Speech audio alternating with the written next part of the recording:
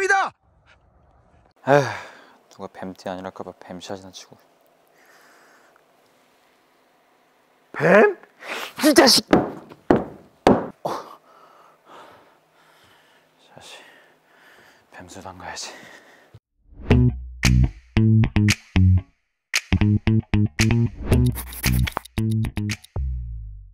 안녕하세요, 규프로입니다. 제가 입문한 지 얼마 안 되신 분들하고 이렇게 필드 레슨을 나가면 흔히 보는 미스샷 두 가지가 있는데, 그 중에 첫 번째가 탑볼, 그리고 두 번째가 뒷땅입니다.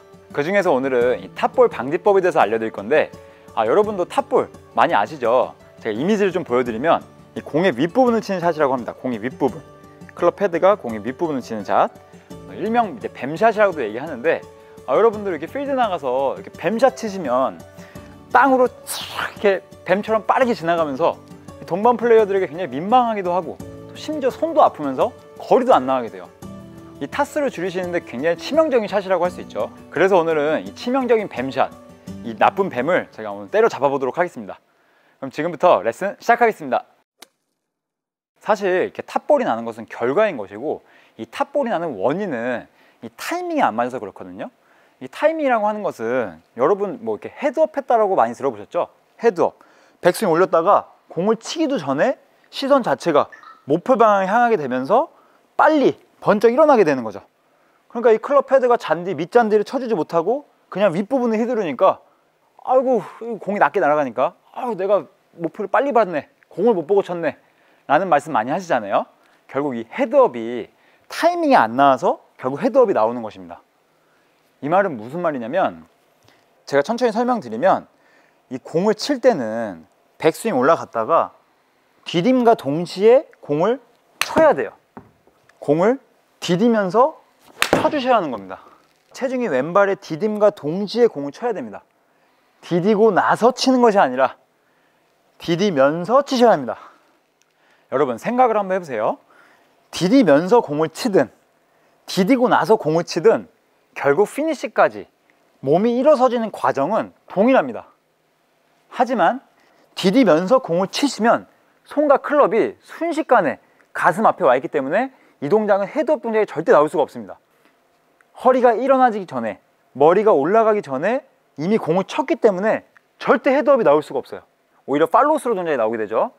하지만 디디고 나서 치게 되면 타이밍 자체가 이미 몸이 일어나진 상태에서 손과 클럽이 뒤에 있기 때문에 공의 윗부분을 칠 수밖에 없습니다. 덩달아 이제 헤드업까지 나올 수밖에 없는 거예요, 구조 자체가. 그래서 결국 이 헤드업과 탑볼을 방지하는 방법은 공을 오래 보는 것으로 해결하는 것이 아니라 디디면서 공을 쳐야 한다 라는 것을 잘 기억해 주시고, 그럼 이 디디면서 공을 치는 방법에 대해서 제가 알려드리도록 하겠습니다. 디디면서 공을 칠 때 실제로 공을 치게 되면 내가 디디면서 공을 쳤는지 또는 디디고 나서 쳤는지 이 타이밍을 정확하게 분별하지 못해요. 제가 여러분들의 이해를 돕기 위해서 귀여운 핫도그 인형을 준비했는데요. 이 인형은 집 앞에 다이소에서 제가 구매한 제품입니다. 여러분도 편하게 구매하실 수 있으실 거예요. 자, 먼저 이 빵은 필요 없고 이 가운데 소세지에서 소리가 나요. 소리가 떼주고 빵은 저기다 두고. 자, 이 소세지가 무슨 역할을 해주냐면, 이 소세지를 왼발 쪽에다 놔주세요. 왼발 쪽에. 그러고 나서 이제 살짝 밟아 보시는 겁니다. 이렇게 밟으면 소리가 나요. 귀엽죠? 이렇게 밟으면 소리가 납니다. 그러면 먼저 이미지를 가져 보시는 거예요. 디디면서 공을 친다. 그러면은 저희가 클럽 없이 먼저 이해를 돕기 위해서 하는 동작이니까 맨손으로 손을 잡아보세요. 이렇게 클럽을 잡았다 가정하고, 그러면서 일단 디뎌 보는 겁니다. 디디는 타이밍이 이 타이밍이구나. 그러면 소리가 남과 동시에 손의 위치가 가슴까지 와 있어야 돼요.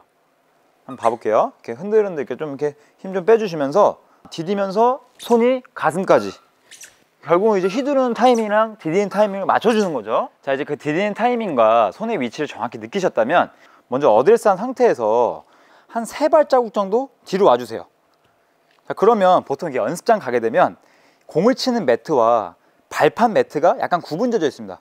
근데 이 사이에 보면은 약간 이게 철 같은 게 있어가지고 여기에다가 공을 치는 연습을 하시면 이 클럽 패드가 다칠 수 있기 때문에 조금 충분히 뒤로 와주셔서, 뭐 예를 들어서 한 공보다 한 2-30cm 정도 뒤로 와주신 다음에, 자, 이제 가상의 선을 그려주시고, 자, 먼저 작은 스윙으로 디디면서 손의 위치를 체크해 주는 겁니다. 디디면서 디디면서 손의 위치가 디딤과 동시에 가슴 앞에 있다. 이렇게 먼저 연습을 해주세요. 작은 스윙으로. 자, 그러면 일정한 패턴이 뭐가 보이냐면, 제가 공보다 뒤에 3cm 오다 보니까 공이 있는 근처에 클럽으로 잔디 브러쉬가 나오게 됩니다. 브러쉬가. 이것도 마찬가지로 소리가 나게 되죠.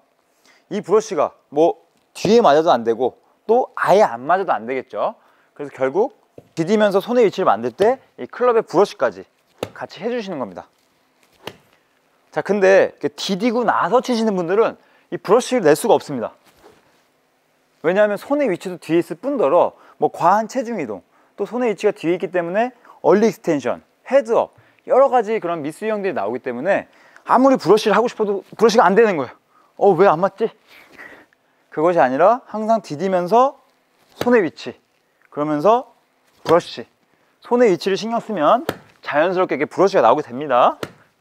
그럼 일정한 이 스팟에 거무스름하게 이렇게 잔디의 결이 바뀌게 되죠. 그곳에 공을 놓으면 좋겠지만 골프는 공을 옮길 수 없는 스포츠이기 때문에 그대로 다시 앞으로 가서 공 있는 스팟에 똑같은 느낌을 적용해 주시는 거죠. 백스윙 올렸다가 브러쉬. 그러면 이 클럽 패드가 공의 밑잔디를 정확하게 파고 들어가 주기 때문에 절대로 탑볼을 낼래야 낼 수가 없는 것입니다. 자, 다시 한번 강조하겠습니다. 이 디디면서 공을 치는 메커니즘을 정확하게 이해하셔야 됩니다. 디디고 나서 치는 것도 아니고 또 디디기 전에 치는 것도 아니고 디디면서 공을 치셔야 정확한 손과 클럽의 위치가 나오게 되면서 헤드업과 탑볼을 방지할 수 있다. 사실 이 연습은 이 메커니즘을 디디면서 치는 메커니즘을 구조적으로 너무 이해하려고 하지 마시고 느낌적으로 추측을 해주시면서 연습을 해주는 거에 목적이 있습니다. 그러니까 이 동작을 너무 자극적으로 생각하시면서 따라하려고 하지 마시고 그냥 쉽게 생각하셔야 돼요. 디디면서 친다, 디디면서 친다.